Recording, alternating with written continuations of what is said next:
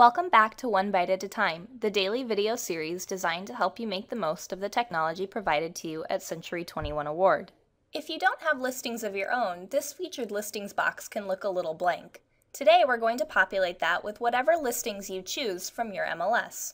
Start by logging into Broker Agent Admin. Navigate to my website, and then navigate down to the Settings tab on the left-hand side. Select the Featured Listings option, and then set Featured Listings settings to Manual, and click the Save button. Now navigate to the Listings tab. Make sure that Auto is selected, and then click on the option for Other MLS Listings. At this point, all you need is a list of the MLS numbers you would like to add to your website. You can gather these either by searching on the MLS or by searching on your Century 21 Award site. I've already pulled up 4, and all I'm going to do is copy and paste the MLS number. Click Go, and assuming this is the correct listing, click Activate Listing. Then click Mark as Featured.